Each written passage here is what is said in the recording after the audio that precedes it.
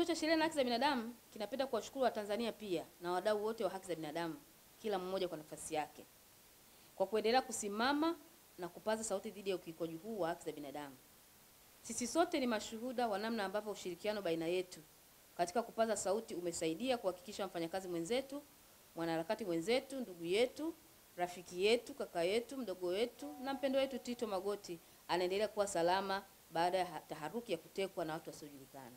Shukrani za pekee ni wape watu wanahabari ambao kwa kweli mlichukua nafasi yenu kubwa sana kusambaza taarifa hii na ikatawanyika Tanzania nzima, na mpaka baadaye tuliona matokeo yake tukajua Tito alipo. Ndugu wanahabari, baada ya kutoa taarifa hiyo masaa takriban 6 baadaye tuliona kwenye vyombo vya habari tamko la kamanda wa polisi Kanda Maalum ya Dar es Salaam SACP Lazaro Mambosasa akikiri kuwa polisi wanamshikilia bwana Tito Magoti na wengine watatu kwa tuhuma za makosa ya jinai. Katika tamko hilo, kamanda Mambosasa alikanusha kwamba bwana Tito ametekwa. Akasema huo ni uzushi unaoendelea ndani ya mitandao ya jamii. Ndugu wanahabari, utaratibu uliotumika kumkamata ndugu Tito ni utaratibu wa kiutekaji. Na sisi kusema kwamba ametekwa ni kwa sababu ya utaratibu uliotumika ambao utaeleza kama ufuatavyo. Ndugu Tito alivamiwa na watu wasiopungua 5. Wakiwa hawajavaa nguo rasmi za polisi, sio tatizo, lakini hawakuonyesha utambulisho wao wala ile gari waliomkamata nalo ni gari la binafsi. Lakini pia sio hivyo tu, wakakaa naye kwa masaa zaidi ya 6, toka saa 4 mpaka saa 11 jioni bila kumfikisha kituo chochote cha polisi. Sisi tutajuaje kama hawa ni watekaji au ndo polisi? Kwa sababu hawajapeleka kituo chochote. Kama nilivyoambia, vituo vyote 4 au 5 ambavyo tulikwenda polisi walikuwa hawanaye. Kwa hiyo sio hivyo tu, mpaka sasa hivi tunatoa tamko hili, hatujui ni kituo gani cha polisi Tito Magoti yupo. Pamoja na kwamba kamanda Mambosasa alisema wanaye, lakini hakuna kituo chochote cha polisi ambacho kimethibitisha kwamba wanaye huyu mtu. Vituo vyote vikubwa tulivyotembelea kama nilivyosema hawajasema, lakini pia hata baada ya kamanda Mambosasa kusema, alisema hiyo saa 11 kati ya saa 11 saa 12. Saa 1 jioni maafisa wangu walikwenda pale, wakili na mwanasheria mwingine walikwenda pale. Hakuna hata pale Central Police ambapo hawakukiri kwamba Tito wanaye. Kwa hiyo Tito hajulikani kwa wapi sasa hivi mpaka sasa hivi. Ndugu wanahabari, labda niseme kidogo utaratibu wa kisheria wa kumkamata mhalifu. Kwa mujibu wa sheria ya mwenendo wa makosa ya jinai, sura namba 20, marejeo ya mwaka 2002. Kwa kifupi tu, taratibu ziko ndefu. Hii ni moja ya sheria kubwa sana. Lakini kwa kifupi tu, kwanza kabisa raia ana haki ya kumuomba askari ajitambulishe kwake. Amuulize jina lake na namba yake ya uaskari. Yaani anapokukamata lazima akuseme mimi naitwa fulani, hata kama iko haiko kwenye uniform. Mimi ni fulani na sio lazima aseme namba, lakini ukimuuliza una haki ya wewe kujua hiyo namba yake. Kitu ambacho kwa Tito haikutokea hivyo. Kwa sababu Tito alikamatwa akiwa anashuka kwenye bodaboda na helmet yake. Yaani alikamatwa na helmet yake. Yaani hata hakuweza kushuka helmet wala kulipa nauli yake. Akakamatwa moja kwa moja akaingizwa kwenye hilo gari. Lakini raia ana haki ya kujulishwa kwa nini anatiliwa mashaka ama kutuhumiwa. Una haki ya kujua pale pale ndio tunakukamata, tunakutilia mashaka kwa kosa fulani. Kwa hiyo tuongozana na sisi kituo cha polisi. Ukikataa ndio anaweza kukushika kwa nguvu ili usiweze kukimbia. Lakini haikuonekana Tito anakataa wala anakimbia. Lakini pia raia ana haki ya kuwajulisha ndugu, jamaa ama sehemu anakofanyia kazi kwamba amekamatwa na polisi.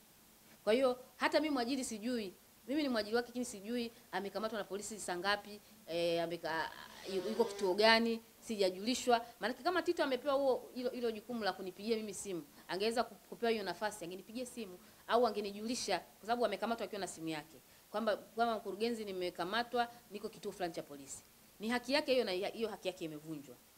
Lakini vile vile ana haki ya kuwajulisha ndugu. Huyu ni ndugu yake, ni mdogo wake, lakini hajui ndugu yake yuko wapi mpaka sasa hivi. Kwa hiyo hiyo haki yake ya kujulisha ndugu, kumjulisha mwanasheria kwa mujibu wa kifungu cha 54 cha hii sheria hajaweza kupata hiyo nafasi. Na ana haki ya kuomba ama kupewa dhamana wakati akiwa ndani ya kituo cha polisi. Lakini vile vile ana haki ya kuomba wakili wake awepo kituo cha polisi wakati anatoa maelezo yake. Sio mahakamani, wakati anatoa maelezo yake polisi ana haki ya kuwa na wakili. Sisi hapo wote ni mawakili LHRC karibia 80%. Kwa hiyo angeweza kumpigia wakili yoyote hapa akaenda kumsimamia wakati anatoa maelezo yake. Hicho hakijafanyika. Lakini ana haki ya kufikishwa mahakamani muda usiozidi masaa 24 tangu alipokamatwa na kufikishwa kituo cha polisi. Sasa hivi ni saa 4 takriban na nusu. Kwa hiyo kama alikamatwa saa 4 basi masaa 24 yameshapita. Kwa hiyo anatakiwa aidha achiwe au basi apelekwe polisi, apelekwe mahakamani au aachiwe kwa dhamana. Iwapo askari polisi ataamua kumpekua mtuhumiwa ana haki ya kumpekua askari polisi kabla hajapekuliwa yeye mwenyewe. Kwa taarifa tulizonazo, baadhi ya maaskari walikwenda kumpekua Tito nyumbani.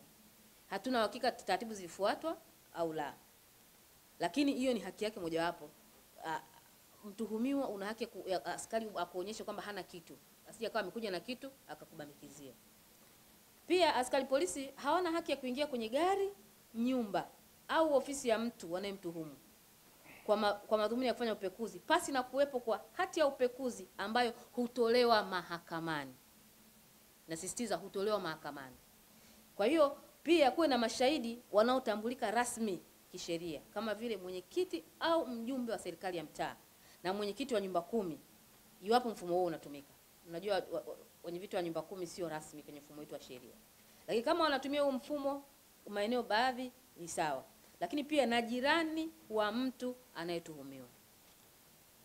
Kingine cha mwisho ambacho nimekinukuu kidogo, polisi hata hivyo linaweza kumkamata mtuhumiwa kwa kutumia nguvu endapo tu mtuhumiwa huyo atakuwa mkaidi ama atataka kuwadhuru maafisa wa jeshi la polisi. Kwa kama ana silaha, ana nini, ni mkaidi, anataka kukimbia, ndio anaweza kumshika kwa nguvu. Kikawaida kwanza polisi hataki hata kumkwida mtuhumiwa. Anatakiwa tu amwambie, ajitambulishe, amwambie tangulia, aende mwenyewe.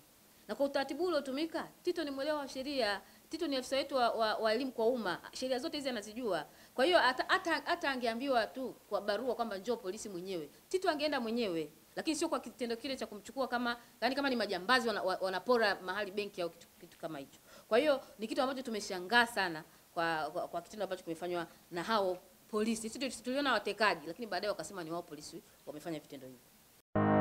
Ili kuwa mwanafamilia bora wa Global TV, usisahau kusubscribe, like, kushare na kucomment.